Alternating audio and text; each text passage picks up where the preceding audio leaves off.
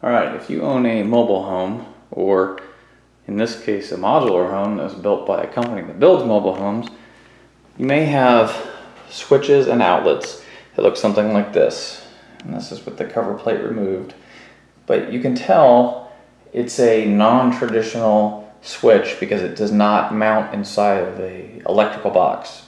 It's just screwed right into the drywall, and the wires are terminated inside of the switches themselves. So these switches are also commonly used in RVs as well. And on the back, it's just got a little plastic cover, and the wires go in and can come out under that cover. And there's a little tool that basically, when you lay the wires, strip and lay them in there and compress it, it crimps the wires onto the metal contacts, and that's how it makes the circuit. The problem with these is, in my experience, they're complete garbage. They wear out very quickly. I'm standing in a house that is only about it's around 10 years old, and a lot of the switches make arcing noises when you turn them on, or they don't work anymore. And the outlets, the plugs seem to just fall right out. Like they can't even hold, the contacts in there can't even hold a plug in, and it wants to fall out. So obviously that causes heat. Heat causes resistance, or resistance causes heat, and it can lead to a fire. These things are garbage. So I'm going to show you how to replace these with a traditional set of switches. First step is to go to your electrical panel, find the appropriate circuit, make sure it's off.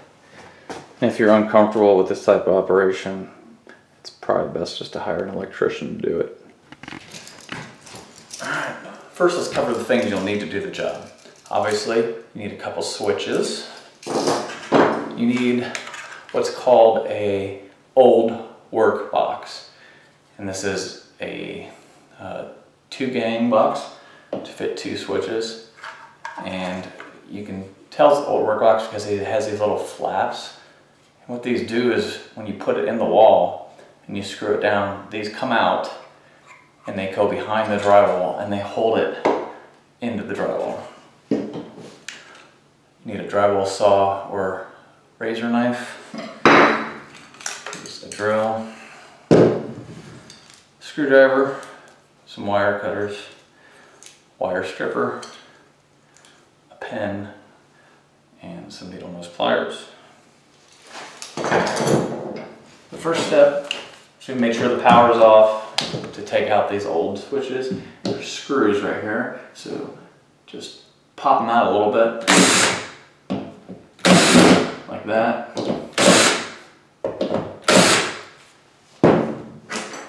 There's a paint seal, break that. See, the switch just pops right out. Okay, so in my case, I'm pretty lucky. I've got lots of wire that they left behind the walls here to work with.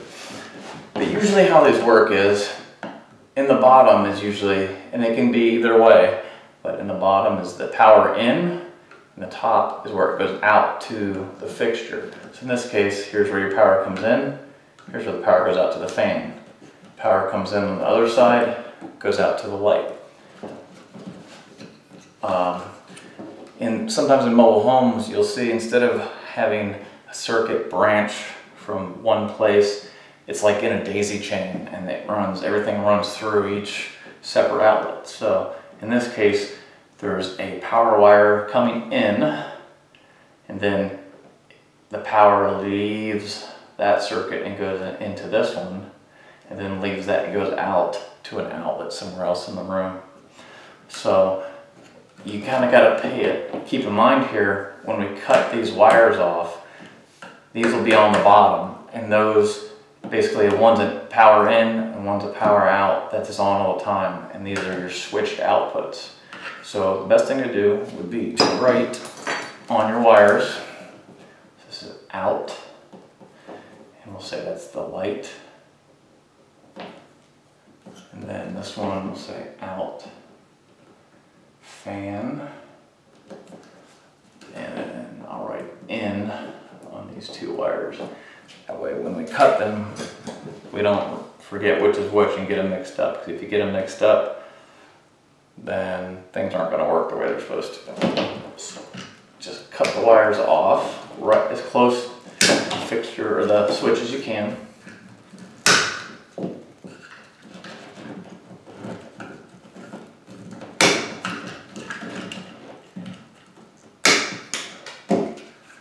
Alright, now we've freed our old switch.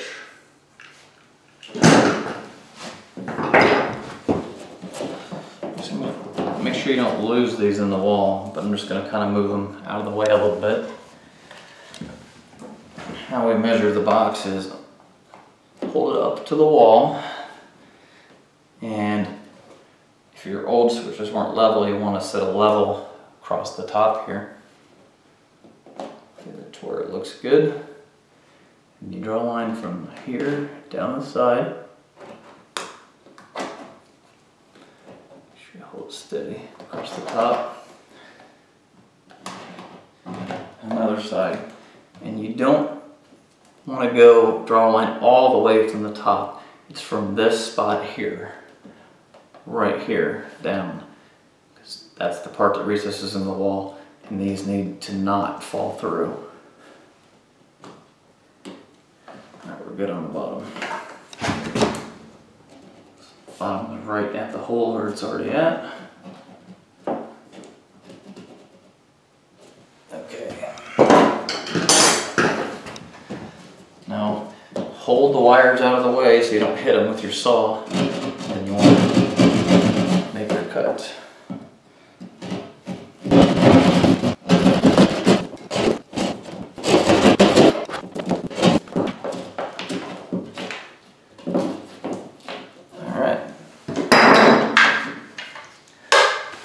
Depending on the box you have, the next thing you do is, so we're gonna have 2 wires coming in the top, which is our outputs, 2 wires coming in the bottom, which is our inputs. So on here on these boxes, you have these little flaps.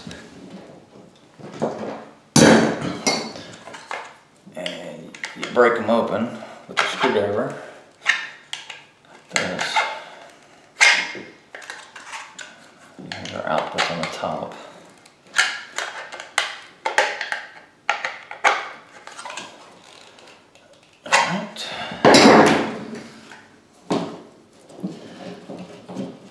Normally you would pull these into the box and then strip your wires, but I'm going to strip these bottom ones. I don't really have a whole lot to play with here on the bottom. As you can see, I got plenty of wire on the top, but on the bottom, not so much. So I'm going to go ahead and strip some of this off to make it easier now.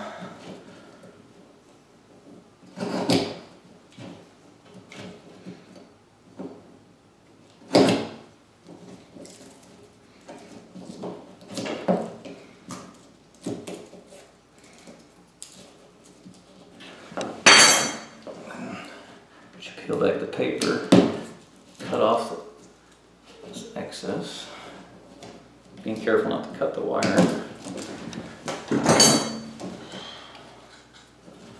I'm going to push these into the box.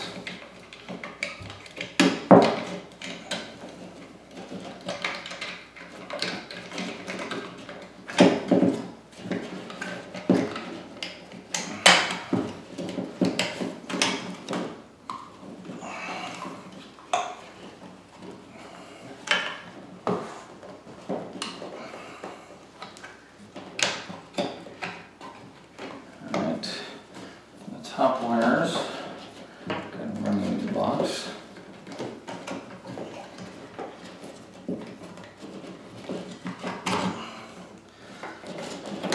Run them in enough that you can strip your wire off and make your connections.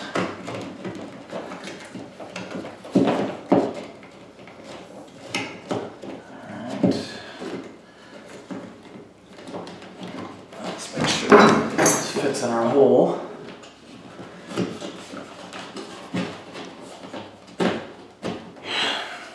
So the situation, like I said, is not ideal, considering I didn't have a whole bunch of wire to work with on the bottom here. So I'm going to have to, which is fine because I'm going to have to make connections in here anyway, but Alright, so to secure the box to the wall, just careful. If you overdo this, it'll just strip right out and pull through the wall. You can start to see the box pull tight to the wall.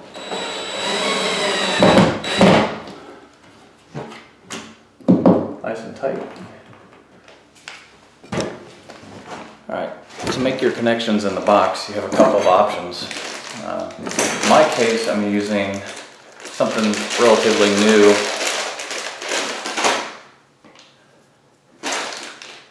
Right here, this is called a push-in wire connector, and it replaces using a traditional wire nut. And all you have to do is strip the wires, push them into here, and this one will take 4 wires, which is perfect for our case.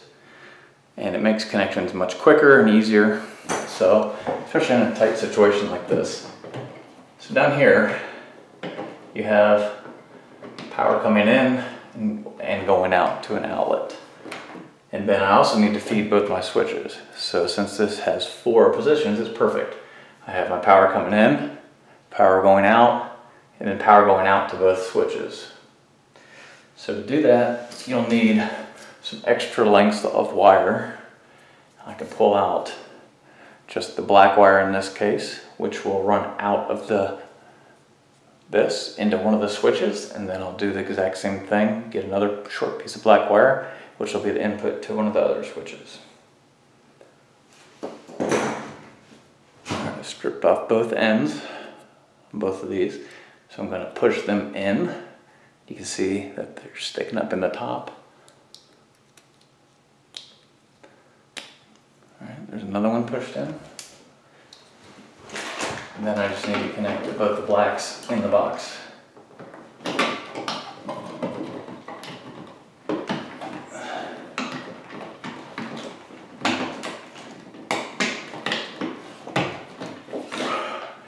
Alright, now I'll go ahead and tuck that out of the way for now.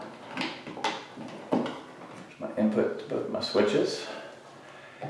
Now, as far as the neutral, which is the white wires, you have to do the same thing, except we're going to just connect all 4 white wires together. All neutrals go together. So you have your input, output to an outlet, output to both lights, and the neutrals are always connected since they're not switched.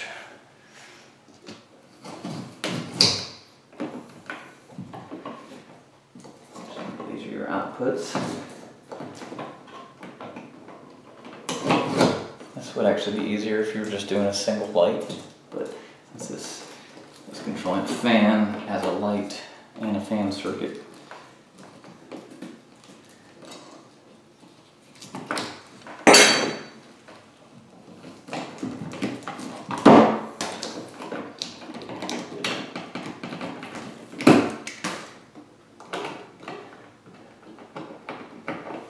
Said I just want to tie our neutral, so I'll trim a little bit off, strip them down.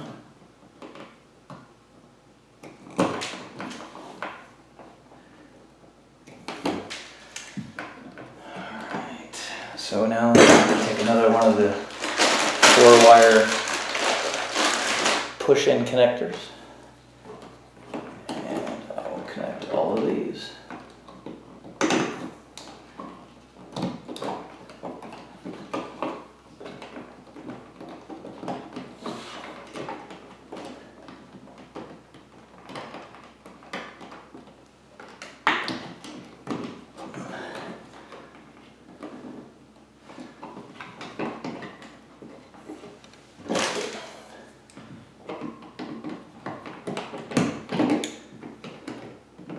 Make sure that they're completely seated and they're bottoming out in the end of the connector. Alright, let's get these ground wires out of the way.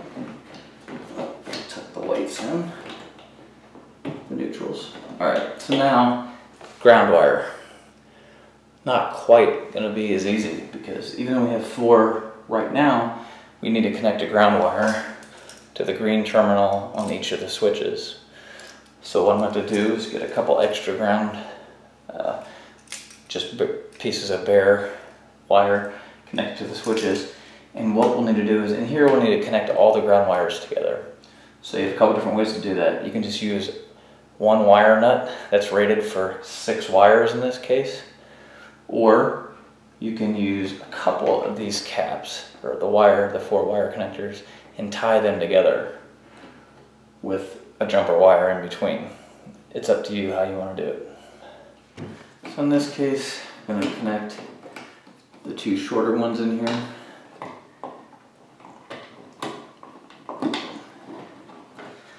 I use my pliers to help me.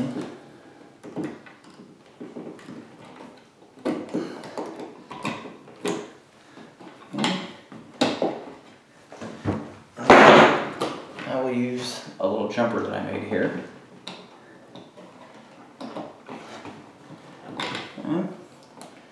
And then I'll run that jumper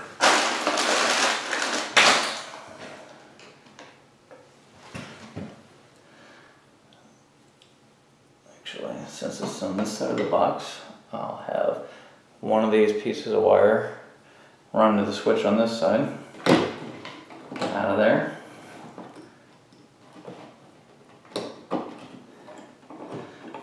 And then this jumper will connect to this one.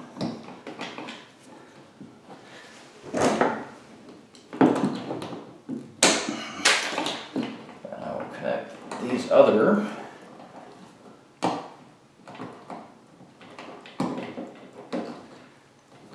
lines. These are the outputs to the light and the fan ground.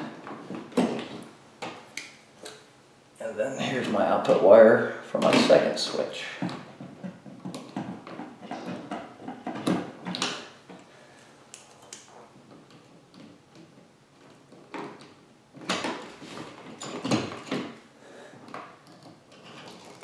Alright, so everything's bottomed out.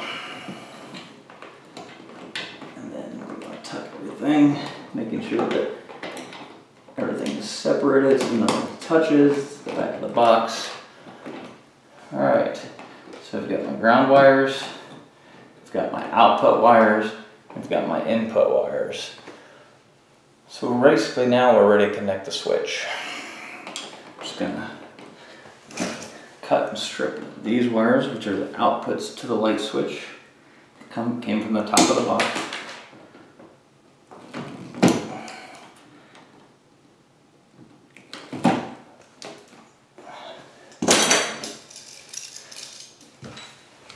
So in this case, on this switch, you can either bend the wires and connect to the screws, but in this case with 14 gauge cable, you can tell it's 14 gauge under the modern convention of wiring because it has a white sheath on it.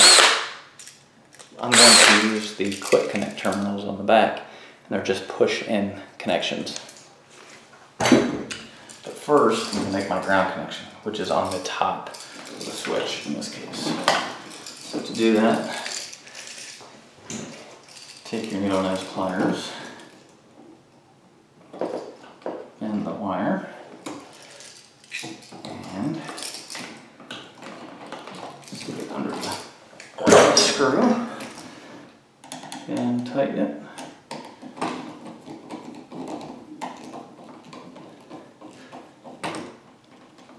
Okay. Take our input wire here. Input's now going to be going in the top. Doesn't matter, they can go either way. And here's our output wire. Pushed into the bottom. You can see it's pushed into the back of the switch. And I'll leave that out of the way. I'll do our next switch. Again, we're going to make our ground connection first.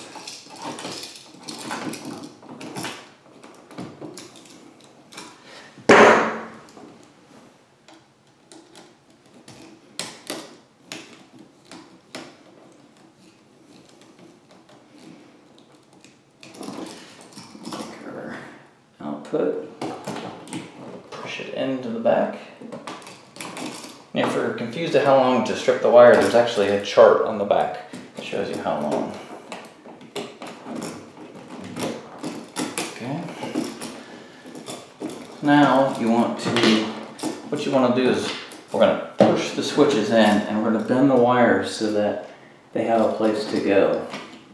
You want to make sure that everything is neat and tidy in your box. Your bare ground wires aren't touching anything, like these live screw terminals on the side here.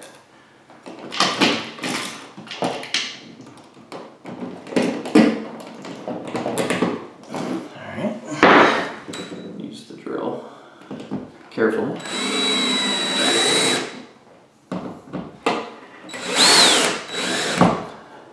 I get them about 90% snug down, tighten them the rest of the way by hand.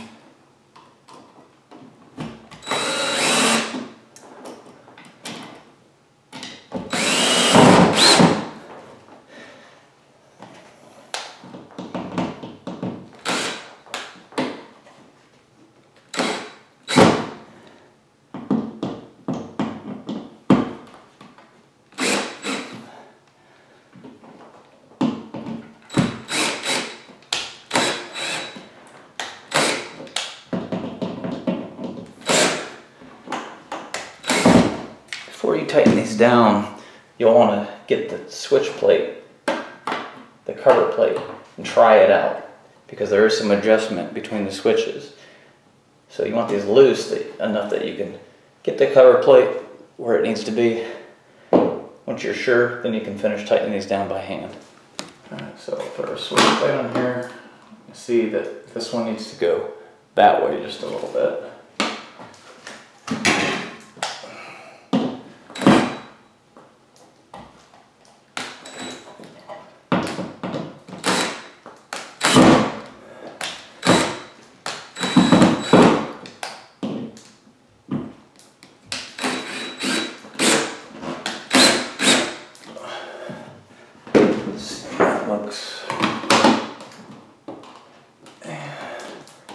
I think that'll do it right there.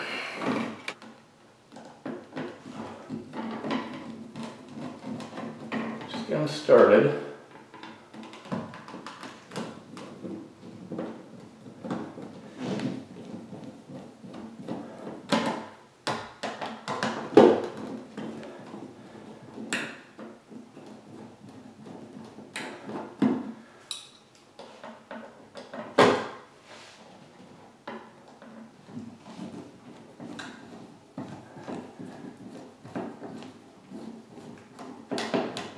Don't make these too tight that you break the cover plate.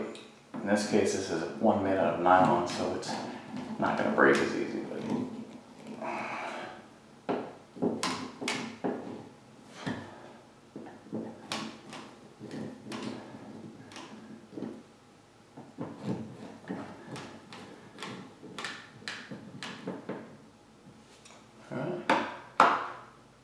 There we go. So the last step is to go switch on the power and see if we screwed anything up.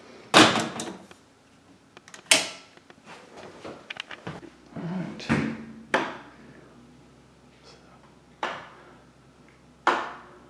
There we go. Alright, well, hopefully this video helped you out. Doing an outlet is the exact same thing. If you have any questions, comments, leave them below. Thanks.